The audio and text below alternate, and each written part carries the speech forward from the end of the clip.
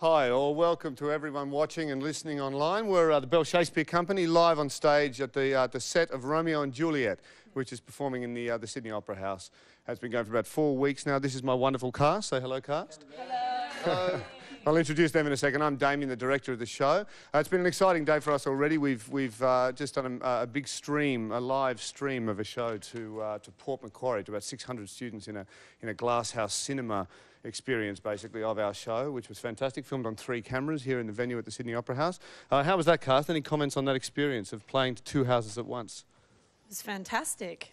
It was awesome. I'd kind of like to see it myself. See what it looks like on screen. Because they did cool stuff, they edited stuff together. So there were 3 different cameras, probably like a wide shot, and then there were 2 focusing on mid shots and stuff, and they faded in between stuff, and yeah, they made it look like it was a movie. So I want to see the movie version. We'll have to get you a copy. Look, today what we want to do, guys, is obviously answer as many questions as we can, as quickly as we can, give you a real sort of taste of what it is like to put on a production of one of these classic plays, and the cast are very articulate, they know the show deeply well, so please fire in difficult, easy, whatever questions you might want to give us. In terms of that, you can go to the chat bar online, and Stephanie here, hello Stephanie, from the Bell Shakespeare Company will relay these questions to us. SMS your friends and family at home and direct them to the Bell Shakespeare website, which is www.bellshakespeare.com.au, and they can join us in the conversation directly. Particularly if you're in Port Macquarie, guys, and you saw the live broadcast today, we'd love to hear from you particularly about what that experience was like. Could you hear it all? Could you see it all? What was that, what was it like to watch a play being performed live, where you could hear the audience reaction here, but we're in your own venue, etc. So please shoot through any questions to Stephanie if you have them. We've got a couple of questions to kick us off, though. This is from Karen in Yowie Bay, who says, what's it like performing on the Opera House stage? Anyone want to take that question? You feel, as an actor, very proud and quite honoured to be able to walk into this venue and this national, international icon, and then to be able to share a story with these kids. So you feel very privileged as a performer. I think audiences feel kind of privileged coming here too, as well. You know what I mean? Like to this place. I remember coming here as a kid and stuff, and it's quite a thrill to come to Sydney Opera House. It adds a bit of a buzz to it. Anyone else on their impressions of performing here? Oh yeah, it's the same, similar to what Ed said. It's just coming from, being from Adelaide and Perth and different places. I lived a long time in those cities, and to come to the Sydney Opera House, which is so iconic and so famous, it's kind of like, yeah, sometimes you pinch yourself when you kind of realise you're walking in at 8:30 in the morning and looking at the bridge and the Opera House, and I can't believe that they let me in with my swipe card sometimes, but they do. Yeah. That's good. Every day. Yeah, every day. We have another question we have is from Caitlin in Bombala in New South Wales, who asks what the first production decisions that tend to be made when preparing a production are. And I guess that's a question I can answer. The first thing you do naturally in directing one of these plays is study the text really intensely, which is exactly the same thing these guys do when they're preparing to perform in one of these plays. But I guess the first thing is the design. You think about how will you tell this story. It's been told 400 million times before, so what are you going to do to tell this story a bit differently, I suppose? And as you can see, this particular setting is fairly idiosyncratic to this play. It's a very rural kind of setting in this play, a sand pit, very Italianate kind of world of washing above us, and an old isolated pier beside a dried up river. So it's quite an unusual approach to the play. So that's, I guess, the first thing you do is sort of work out from the text, from ideas in the play, how you might present those ideas on the stage. What about you guys? What was the first thing, you're told you're playing Juliet, for example, in a production of Romeo and Juliet, or you're told you're playing Lady Capulet. What's some of the first things you do as actors to prepare for a role?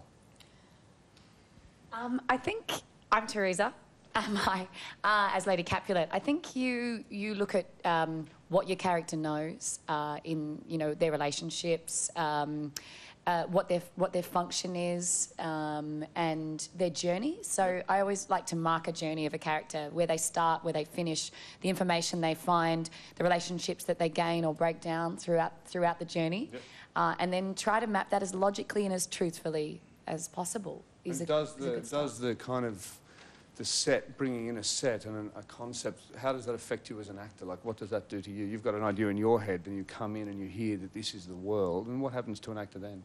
Oh, well, I mean, it's great knowing that we're going to have this sort of sand and the jetty and the swing and all that kind of stuff, especially because when we first talked about doing Juliet as kind of the tomboy, I just thought that was amazing. And so to be able to kind of play around on the sand, which gives you so much to jump around and it makes you so much more physical as a performer, it totally transforms the way that you look at the character. Juliet isn't skipping out behind beautiful sunlight with some butterflies and a sound. Couldn't afford it. Yeah, we couldn't afford it, but next time. You know, she's climbing out in the dirt, and that gives so much of a sense of a small-town girl who's playing with her older brother or her, you know, cousin, Tybalt, and is one of the boys, and that's the way that she's growing up. Yeah, great. Look, I should probably clarify for you, these guys should clarify who they are and who they're playing in the show in case you have any particular questions. Just to remind you to go online to the chat bar. You can ask Stephanie questions live and they'll be passed on to us on stage. So, do you want to run through quickly who you are and who you're playing? Sure. Hello, I'm Hugh and I play Tybalt and the Friar. Hello, my name is Julia Billington. I play Mercutio and also Lady Montague. Hi, I'm Ed. I play Romeo. Hi, I'm Anthony and I play Peter and also Capulet. In that order. I'm Matilda. I play Juliet. Like I said, I'm Teresa. I play Lady Capulet and a random servant. Hi, I'm Felix. I play Benvolio and Paris. And I'm Suzanne and I play Nurse. Lovely. Now, one of the things that you would have heard there that's probably a little unusual is that we have a female Mercutio who we've changed to Mercutia in this production. And we have a question on that very matter. It's probably one of the main things, I guess, an audience who knows the play and students who are studying the play would be dealing with is this idea of this gender change with this quite significant character. And we have a question on that very note from John in Barham in New South Wales. What do you think, Julia, the female Mercutio, why do you think she has to be so bawdy? It's obviously in the text, but from a female perspective, how do you justify that bawdiness? And is it to get Romeo's attention, for example, or has she always sort of been one of the boys, in a sense? Any thoughts on that? Yeah, gosh, I think all of my thoughts and all my work on this play has pretty much been about that. What happens when you make this really iconic male character into a woman? And I think it's great because it does make you ask questions like that. And I think in our particular world, Damien, and the answers that we've come up with is she's totally one of the boys. That's you know, where she's began. She's most comfortable running around in shorts. But the bawdiness, I think, is something that is a cover. I think the answers that I've come up with is she's incredibly intelligent, she's incredibly dynamic, and somewhere along the way, possibly because of her gender, a door has been slammed in her face, or many doors probably. And so all of her dreams have been crushed. Maybe she wanted to go off to war with the boys and fight with them. Maybe she wanted to, you know, finish high school and she hasn't been allowed to in this community because, you know, she's a woman and, you know, what's the point of that? Or, you know, so all of her dreams have been crushed. And as a way to retaliate and say, oh, well, stuff you, she comes out with this bawdy nature and she says, in your face, you know, I'm going to talk about the things that I'm not allowed to talk about. And it only exacerbates, being a female in that equation only really exacerbates the same thing a male Mercutio experiences, isn't it? Those very things, the feeling of being trapped in a community where the brilliant imagination doesn't have a chance to shine and is crushed by the violence and the staleness and the idleness of this world. So in many ways it only amplifies that, doesn't it? Yeah. Any other perspectives on that from other actors in the cast, how it affects you as a character to have a female Mercutio? Yeah, I think it was really interesting, and it gave lots of things to the street scenes that you get to play around with Benvolio and Romeo and Mercutio, because it just adds that dynamic of having a woman involved with two boys as well. And I don't know if we ever spoke about it, but I always feel like in this version that we've got that it's almost like you've got Romeo feels to me like the kind of younger brother, and then Benvolio sort of in the middle, and then we've got this sort of older sister like figure who we kind of admire in one way, and we want to learn things off her as a woman, and maybe have, I don't know if we do or not, or Benvolio does, but maybe fall in and out of love with at different times through our teenage years and things like that. So it gave a real kind of life, and always on stage I'm always finding little moments where I might, you know, Benvolio might have a different thought about Mercutio than what he had thought yesterday. Yeah. So it gave a really interesting flavour to do with that. One thing I found fascinating was when we got to the fights, and it's how do you how do you justify? We've got Tybalt as a returned serviceman, who's very a capable soldier and a killer, and how do you justify the courage it takes or the rage it takes for Macquarie being played by a woman? When a man picks up that sword, you sort of go, well, of course he's, it's that dual world. Yeah. But to have Macquarie pick up that knife, it takes on a whole new meaning and a whole new story and probably a richness in their relationship, and then also physically to block a fight. How do you block a fight? We're fighting with daggers. How do you block a fight where the physical prowess of Tybalt can be combated by Macquarie, an untrained sort of... Yeah. Well, I suppose in the text she is trained, but in our story perhaps not so much. And that was... every fight is a story, and that was a fascinating story. And I felt a lot of our character and relationships came out of justifying the way they fight in this very violent play. And it's also for any young actresses out there who might be watching this and want to ask questions, not only about the play, you might have questions about acting generally, about this craft, this whole profession, but particularly there is a bit of a desire for modern theatre companies to get more women into Shakespeare's plays. Obviously, he couldn't have women on the stage, so I personally believe it's an important thing that we make some of these gender changes to get more female voices into Shakespeare. It's just a personal kind of opinion. Stephanie, do we have any other questions? Yes, we certainly do. Bridget wanted to know, okay, the performance is extremely physical. How do you maintain your energy when performing 2 shows per day? That's a good question. Who wants to field that one? Go ahead. I think maintaining our energy has been pretty tough because we've had sort of a long season, but doing a great warm-up is definitely a help, and making sure we're doing that vocally and physically. And then throughout the show, trying to eat healthily and drink lots of water. That's been one of them. And making sure that when we do get injured, if we do, little cuts and abrasions, that we cover them up and take care of them. And getting lots of rest as well, getting lots of sleep. But do you find in many ways just that moment where the lights go down and once you step on, it just sort of does it itself? Do you find that definitely it just kicks in? And we feed off the audience energy as well as each other's energy as well. If somebody else is feeling down, somebody else will pick that up in their eyes, and then you start playing and that energy will just feed off each other. So I think that definitely helps. And it's almost like your body gets used to this rhythm. Like, when you're doing it, we're in our 4th week now. So every day my body is used to being ready to go and be on stage at 10 o'clock in the morning and then have an hour off, for lunch, and then you're back up again to be on again. And your body just kind of gets used to it. I mean, by the end of the day, you're exhausted.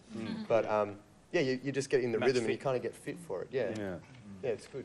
You look fit, Felix. Oh, thank you. Go to the gym afterwards as well. Didn't want to anyway.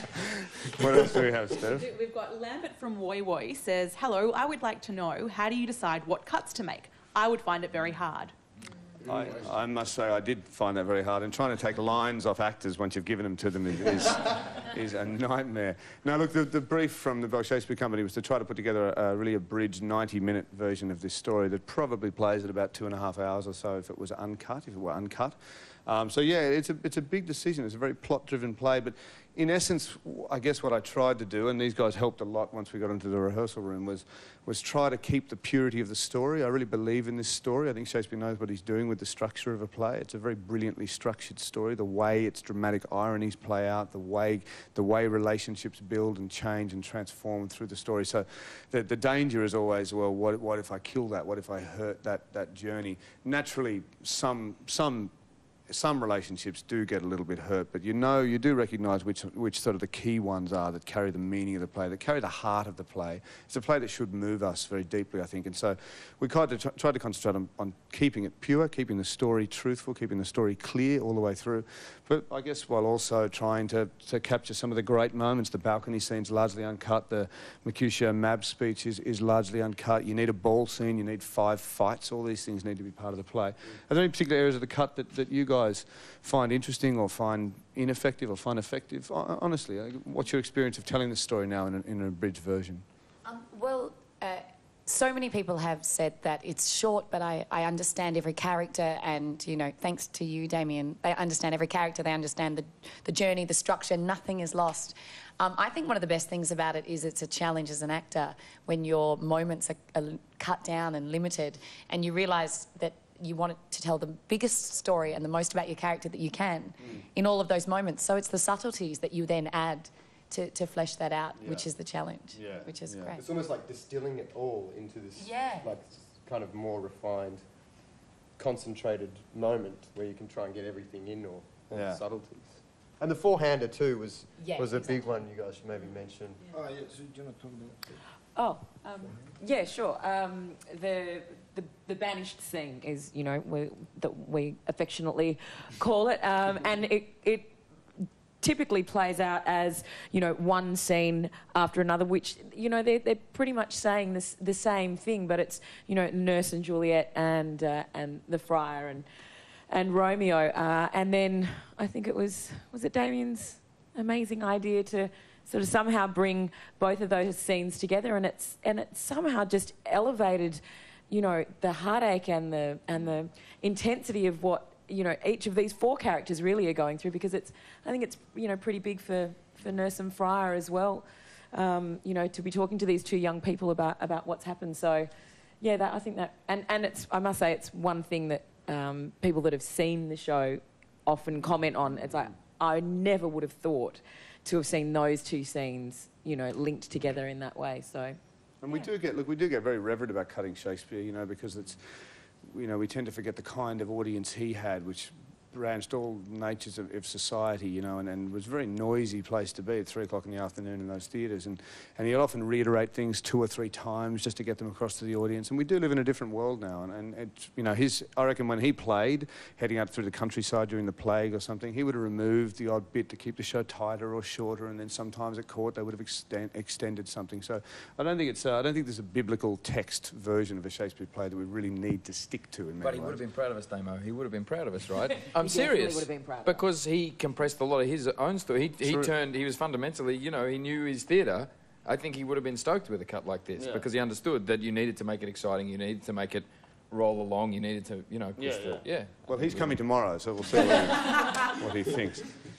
What else do we have, Steph? Okay, Caitlin wants to know, how long does it take to practice on stage before you show it to other people? Ah, interesting question. Does you mean in the theatre, perhaps, or the whole rehearsal period? Let's go with the whole rehearsal period. How long does it take to rehearse a play, guys, a Shakespeare play? What did we have? We had 4 weeks of rehearsal, and then a 5th week that is referred to as tech week that you sort of spend in the theatre. Well, we didn't have a full week. I guess we had 4 weeks of rehearsal and maybe half a week of tech week, because you've got to come in the theatre and you've got to get used to your set in the theatre, and you've got to figure out your lighting states in the theatre. There's only so much you can do in the rehearsal room. But I suppose... a week, what kind of hours are you talking about? Oh, well, what did we do in tech week? Or just a normal rehearsal week? What do you do on a normal rehearsal? Oh, so it's, so our 4 weeks of normal rehearsals were full-time days, 10 till 6. It was 4 weeks, wasn't it? Yeah. And a couple of Saturdays. Yeah, that's right. Which I suppose is a pretty standard rehearsal period, isn't it? 5 weeks would be a luxury these days. But yeah. And it probably seems like a lot of time, but you work pretty frantically to get something ready in that time, funnily enough. And some Russian plays, they'll rehearse for 6 months or something, you know, which is probably very tedious, but it is pretty intense. Who else do we have? Okay, we've got lots of questions about the fighting. Sally wants to know, do you really hurt each other? Well, why don't we take the first few punches here from Tybalt and Benvolio. Yes. To camera. Get up, boys. Come on. This morning, Damien, you'll be pleased to know I ended up with a mouthful of blood. Excellent. Excellent. Don't tell them. Nobody ever gets hurt. I refuse to use fake blood in my productions. Come on down here, Tybalt. Give the microphone away. We're going to do it toward camera here. Now, Tybalt's a returned serviceman in this play. He's a soldier, so he's a professional fighter. Benvolio's about 6 years old. And, no, Felix just looks that. No, he's a teenager, and he's just a civilian boy in this town. And we begin with a fairly brutal little moment where Tybalt unexpectedly, we might take the first line, Tybalt says, and smacks him up. I'll get these guys just only a very brief moment, just to play through what they do in this moment, and then I'll talk to you a little bit about what it's like to rehearse a fight up. So, just take it from where you're saying... you're coming in and saying, peace, I hate the word. Peace. Go from there. I hate the word. Throw in your reactions, guys. As I hate hell, all Montagues, and thee! Oh!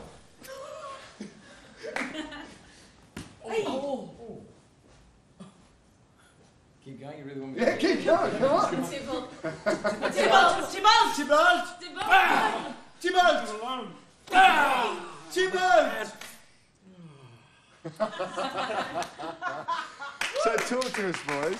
Firstly, who put the fights together, and what's it like doing a fight on stage, and what are the concepts you've got to be aware of? Well, we had every show like this has a specialist fight choreographer, and on this show his name is Scotty Witt, and he helped us sort of put the fights together and choreograph the fights. I suppose first and foremost, the number one thing you want to worry about is that you don't actually hurt each other. So safety is sort of, paramount, of course. Yeah. So there's always, like, Scotty was teaching us, you talk about a lot about being in safe distance, being in and out of distance. So you always kind of make sure early on in the rehearsal period that you're at a distance that isn't almost not possible to hit the other person. You kind of work in closer as you get more attuned with your body. Yeah. And then... and after safety, you've got to convince the audience that you are hurting each other. Yeah. So you don't want to hurt each other, but you want everybody to think that you are hurting each other. And probably the biggest way to convince everybody that you are hurting each other is those reactions. It's often the person who's getting hit that needs to sell it the most. It almost, I can just do whatever, and if Felix is really selling it, but there's all sorts of little tricks. So the answer to the question is no, you never hurt each other, but there's all sorts of little tricks. You did punch me once in rehearsal, so... There's the... there's the naps. In one bit where Romeo kicks me in the head, it's actually Felix that makes the nap. Nap is just a word for where I slap myself to make it sound like I'm punching somebody. Yeah. And you can do the nap on yourself, or the person that's getting hit can do the nap, or somebody on the other side of the stage can do the nap. So all sorts of little tricks. And just very briefly, Julia, how would you describe the fights in this version? What kind of fighting are we doing, and why does it suit this world? It's rough and as real and as dirty as we can possibly make it. It's not stylized fencing. There's a lot of moments when it's messy, and we're grabbing other people's limbs and pushing and shoving, and I guess like in a real fight, like if you've ever been unfortunate enough to see schoolboys fight in school, it's messy, it's not clean, there's not clear punches. It's grappling and grabbing, and so we've put a lot of that into it. But for those of you that do love the idea that we do actually hurt it, because I know if I was watching at home, I'd love to hear about the moments that we do actually hurt each other.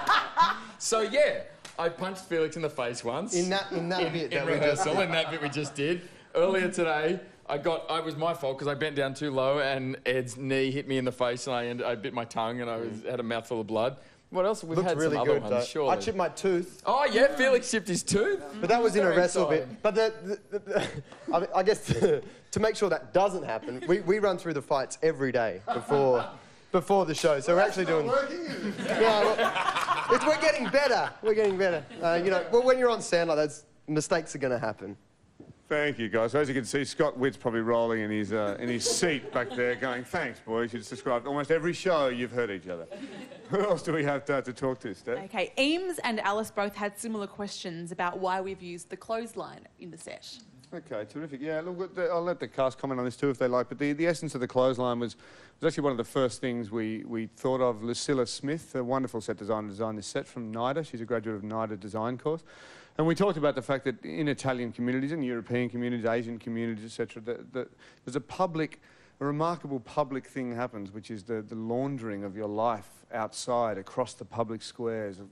Beautiful, reverent statues and icons of Italian life get draped in underwear and stockings and these things, which is just a fantastic human thing that we do. And we talked about the fact we had an ensemble of only 8 actors to play about, in the whole play there's something like 20 characters, so it's quite an achievement to try to give a way for actors to do that on stage. And so we talked about how wonderful it could be to have a bit of a backdrop that presents a very public kind of life where people are laundering their dirty linen or clean linen in public, etc., and allows the actors at any moment to, when they're changing character or even changing the temperature on stage, to remove a garment, throw it on the line, grab another one, etc. But for you guys, is there any particular moments of the show where you kind of find that useful, where you find that annoying, where, any comments on the washing from you lot? Oh, yeah. I have a point where I actually hang my washing, and it just makes the world very real. Yeah. And what I like about it is that it adds to the amount of people that are in our village as well. There are only 8 of us on stage, but there are clearly there are more people around, and it somehow makes this space, which is a sandpit, basically quite intimate as well. You know. Yeah. It's nice to have a usable. It's always nice to have a usable set. Yeah. Like I hide behind it at the beginning, and then the fryer takes stuff off it, and Suze. Am I making sense? It's nice to have a set that you can interact with and use. Yeah. Right. Well, it starts the first fight. That's right. And why Laundry. is that? What is that first fight in this play? Well, I mean, it's kind of an interesting one in terms of setting up the scene, setting up the conflict between the Capulets and the Montagues. There's obviously a lot of inherent comedy in it when you've got the two sort of servants coming out in the beginning. But it's also kind of setting up, I guess, that world of hatred that needs to be cleared or cleansed or fixed. And a bunch of, crazed, dumb servants who aren't even Montagues or Capulets start this ball rolling through a chaotic bit of stupidity in the street. Yeah. The very fingertips of the fight. And so we begin that fight in this production via a group of servants simply trying to hang their washing on a Sunday morning, and it all turns ugly. Who else do we have? Okay, Sally wants to know, what do you do when you get the lines wrong during the performance? Well, I recast as quickly as I possibly can. I'm sure they've never got any lines wrong, but have you? Yeah, you just speak quicker. When you drop a line or you get a line wrong, there's always a moment where you go, what did I actually just say? And you hope that it makes sense. And if not, you go into a free fall. And you hope that there's someone around you to save you. You're in a free fall of panic, and it's actually a moment I'm getting quite familiar with and comfortable with.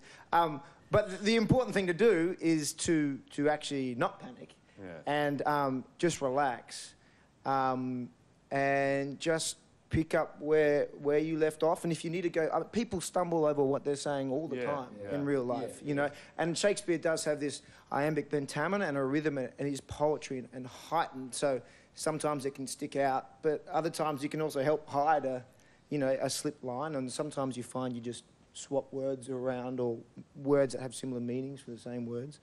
Or you just to maintain your intention. Exactly. As long as you maintain your intention, that's what the audience is reading, more than the line. I mean, obviously they're listening to the lines, but just maintain your intention, and that's what they're, Yeah, certainly it wakes everyone else up on stage, doesn't it? It kind of reminds you that this is live and it's a real living experience, isn't it? Because you can, in running a show over and over again, you can a little bit get in a bit of a rut, And sometimes even an actor changing the nature of a line can be a wonderful thing for the other cast members on stage. Any other interesting stuff we have? Miranda says, why did you choose to have red sand? Yeah, that's an interesting question. We wanted to this play is very bound up, particularly in the second half of the 20th century, where a few very famous films, the Zeffirelli and the Lerman film, and a lot of stage productions this was one of the plays that really frog-marched Shakespeare into the 20th and 21st century, really modernised and made it very cool, very sexy, very hot, and tended to... But with this particular play, the iconography tended to be very, very industrial and very urban, street gangs and corporate worlds and metallic cities and knife fights in the streets, all that sort of stuff, guns, etc. And I guess in starting to direct a play, you've got to think, well, how do I tell this a bit differently? But also it struck me that it's about a small community. The Verona Shakespeare was actually writing about was quite a small place in many ways, and we wanted to get a more rural kind of picture that we thought would be interesting. If in this very small town, the children, all the parents wake up on a Thursday morning to find all their children dead, and how that just ricochets and destroys the entire town, rather than just being a small news piece about a group of dead children in a massive city. This really rocks this town to the core. And so as we talked about that, we thought about the idea of heat in the play. Heat's almost a character in this play, an irritable, dangerous heat, a drought. And we just started to get images of sort of a Tuscan sand and/or a Central Australian hot, dried-out community that lacks water, has lost its sense of identity, its sense of soul because of this feud between these people. It's sort of plagued by drought, I suppose, and that's why we thought this sound would have a really rich kind of quality. Is there anything else about that, do you think? It looks cool, yeah. We wanted to create a set that the kids wanted to play in, etc. We wanted to get that sort of effect, a really inviting set. Oh, and the reveal. Do you want to talk about the reveal? Yeah, the reveal of the floor? Oh, yeah. Halfway through the show, we've discussed this a lot, and what the general concept of it is it starts in a community, in a town centre where it's quite wide and open, and it's a hot day, it's the middle of the day, and slowly as the play progresses, the space gets more and more pressurised and more contained. We reveal the sand halfway through after the death of Tybalt and Mercutio. We sweep away, we come in with shovels and brooms, and we sweep away the sand to reveal a marbled checkered floor, which kind of creates this domestic room for the Capulets, which also is then we use for the friars' small little world. And it really puts pressure on the characters and the stakes and all of the things that are happening. Yeah. And then it ends up, we can use that as the tomb. And then as Juliet is dying, we sweep the sand, as she takes the potion, we sweep the sand back over her. So... yeah, and me, myself, like working with the sand is it just creates, when you're just in a black box, creates such texture and colour. Yeah. I was also very keen to stain all their houses and bathrooms as badly as I could when they went home to wash the sand off themselves. Who else do we have, Steph? Imogen says, how do you create emotions as characters if you've never felt them? Yeah, how do you most of you have never killed someone before, or died in a tomb, or experienced any form of true love. So, how do you manipulate your emotions to deal with such big... No, in Shakespeare generally, how do you deal with the massive ideas that are in plays like this?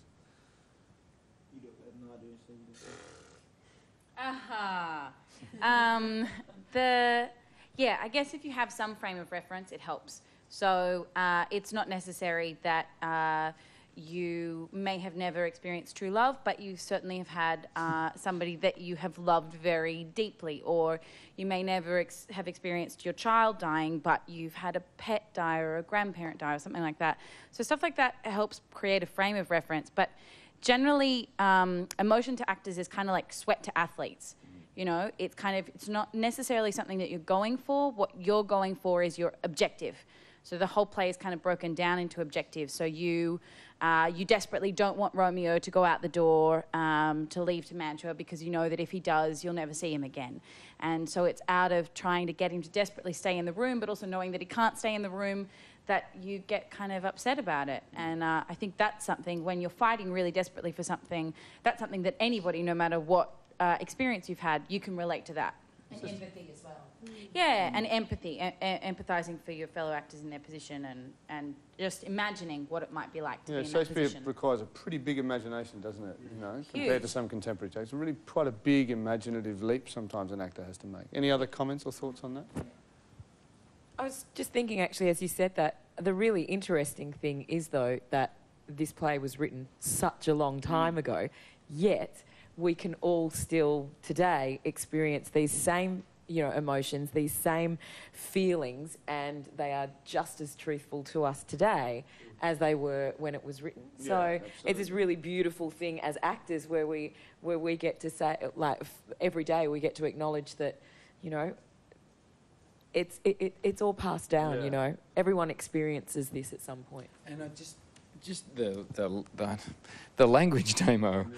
I mean, not even the poetry. I'm not even talking about the poetry, but the way that he constructed certain sentences that is just so evocative. The only one that comes to mind at the moment is when Lady Capulet says, "Look how our daughter bleeds." You don't even have to try. There's an image planted in an audience's head straight away. There's a mother saying, "Look how our daughter bleeds." Oh, is it you, dude? Yeah. Oh, it's Daddy Capulet. Sorry, yeah. Look how our daughter, like, he's up to his elbows in his daughter's blood without me even trying to inject any emotion. Do you know what I mean? And it's not necessarily poetic. It's just he's put that sentence together. He's put bleeds on the end of that sentence on purpose to put it in your head. With the actor doesn't have to try nearly as hard. Yeah. There's another one that always gets me, and it's just Romeo's died and the friars left, and Juliet has just discovered Romeo's body and kisses him, hoping there'll be some poison hanging on his lips, and she just says, "Thy lips are warm." Yeah, and that gets you right in there. And I just find that one of the most incredible pieces of writing to so capture the tragedy of a moment. So yeah, sometimes the language. Yeah, I'm under a black piece of cloth at that point in the play, and when Tilly says, that his lips are warm every day, tear, and you just can't help it. You just can't help it because it's, It's just Yeah, so a lot crucial. changes in this world, but these relationships don't, do they? The way people behave doesn't particularly change, you know. And just if you are just joining us, I just wanted to say that if you're just joining us, please go online at the Bell Shakespeare website, www.bellshakespeare.com.au, and please fire your questions into Stephanie and she'll pass them on to us. Who else do we have? Okay, Miranda and Angela both asked the same question. What's the significance of the rope? Anyone want to take that on before I throw any design thoughts? Anyone, you guys got any thoughts on that? Yeah. I always have this image of the old tyre swing. Yep. From back in the days where there is not much money in this area. There isn't much fun, but this is the lifeline or the rope that sort of says it's still... And the child world of this area as well. Because there's the definite separation between child world and adult world. Yes. And this rope definitely sort of says the freedom to have fun. That's, I guess, precisely what the thinking was behind it. It was about innocence in many ways, trying to capture an idea that you know, this is a town where kids should be playing and swinging out over a beautiful river and enjoying themselves, despite the OH&S Council would probably cut the swing down in our day and age. But it's still it's a symbol of innocence, etc., and freedom and those ideas. And we use it also to ring bells. We use it a range of different ways. Felix used it today to smash a light globe, which was helpful. Yeah, actually, let's put someone swinging on it. She asks, do you want someone to swing on it? This is the first image in the play, is Julia biting her thumb.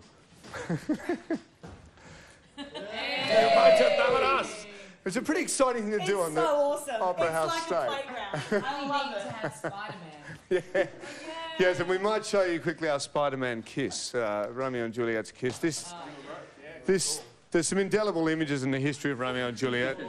One is Leonardo DiCaprio flicking his hair off his right eye, and the other is Ed doing this. So up you jump, Ed.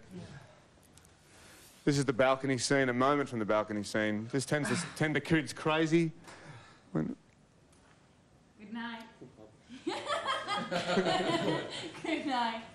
Parting is such sweet sorrow that I shall say good night till it be morrow.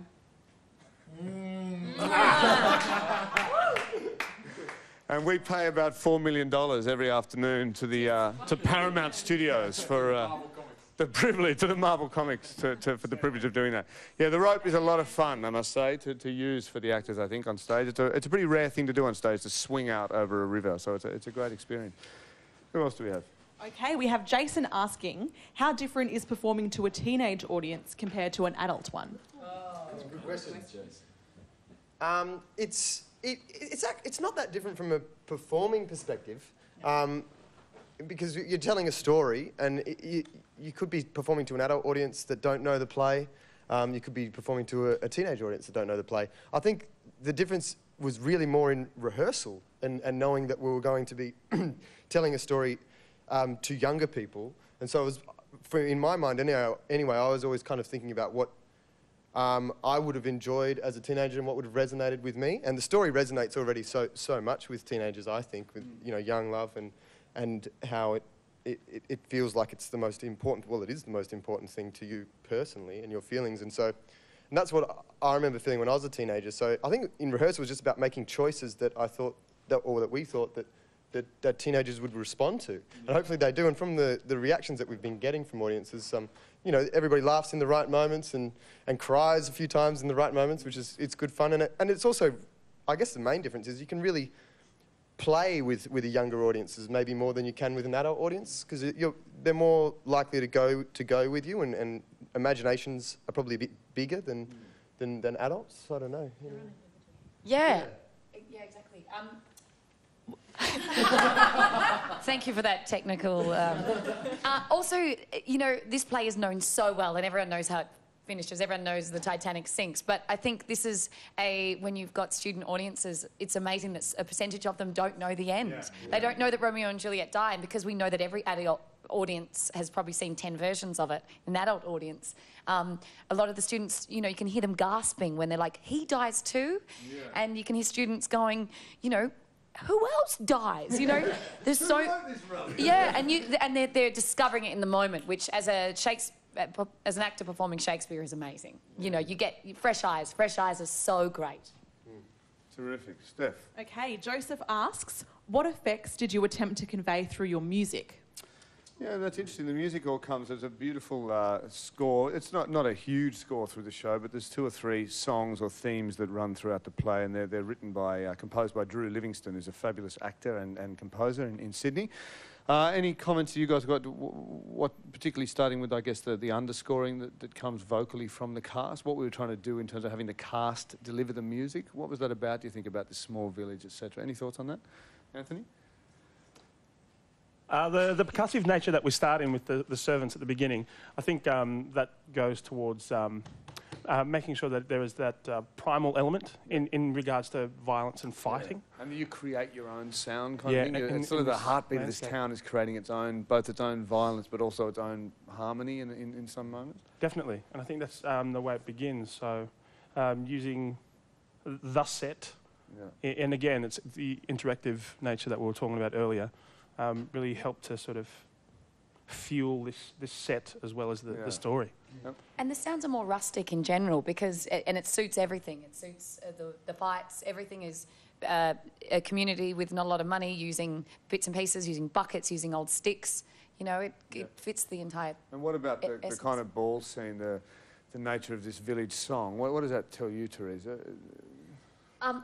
It's, you know, using just an old Italian kind of. I mean, I grew up in a very sort of Mediterranean family in a country town, and I know that those sort of songs are in the language, in the body, in the history of a family, and they almost just roll off the end of the tongue. Those old sort of songs, and you know the way that the granddad sings it, and the way the kids sing it, and creating the music ourselves gives a much bigger life to each character. We're sort of in the song. It's interesting what you said about the granddad knows it and the dad knows it and the kid knows it. It heightens that sense of generational, like everything is passed down through the generations, and like the theatre in terms of this play, like the violence, I never actually thought of that, and that's a very good response.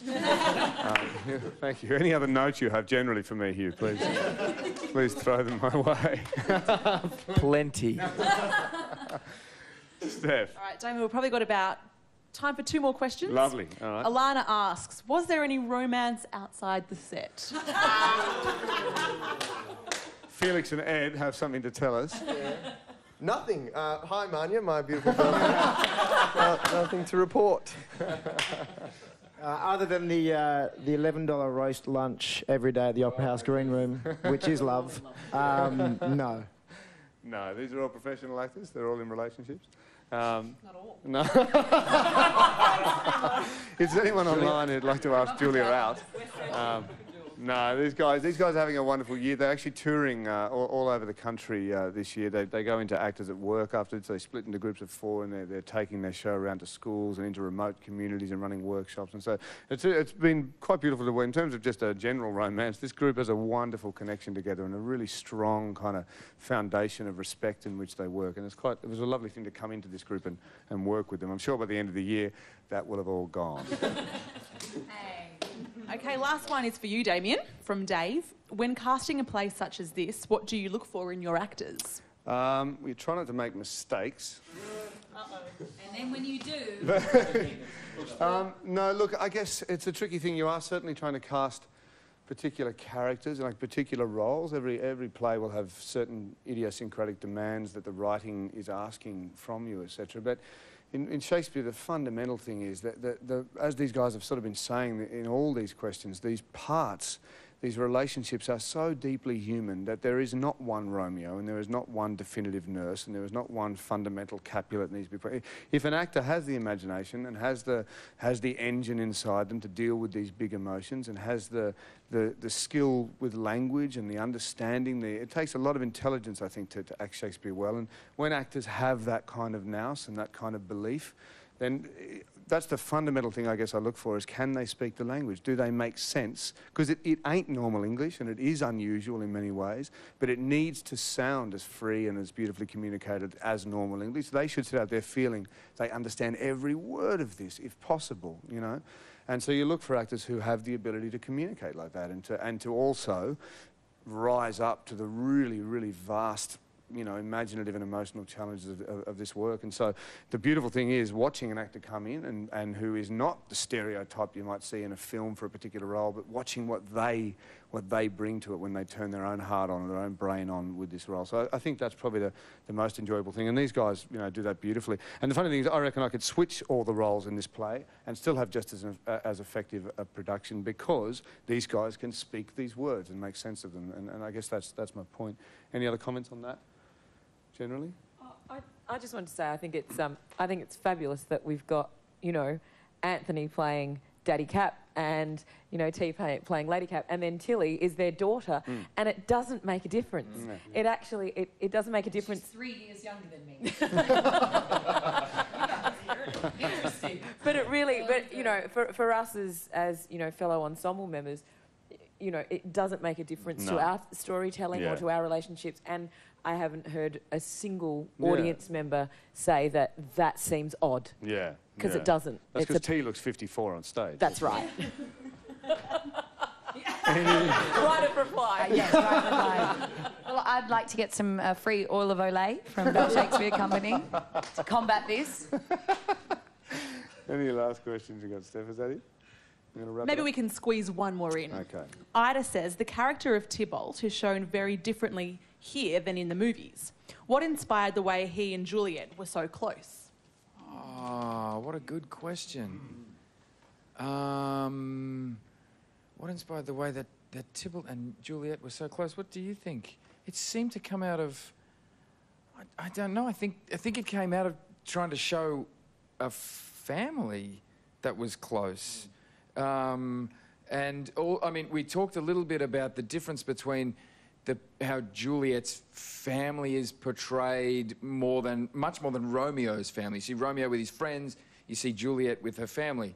So I think we were just trying to create that sort of family feel, so it felt like a real family. But also, in terms of Tybalt, it was exciting for me to be able to sort of highlight that contrast. You know, he comes on with Juliet on his back, and he's got the skirt on, and he's got makeup on his face.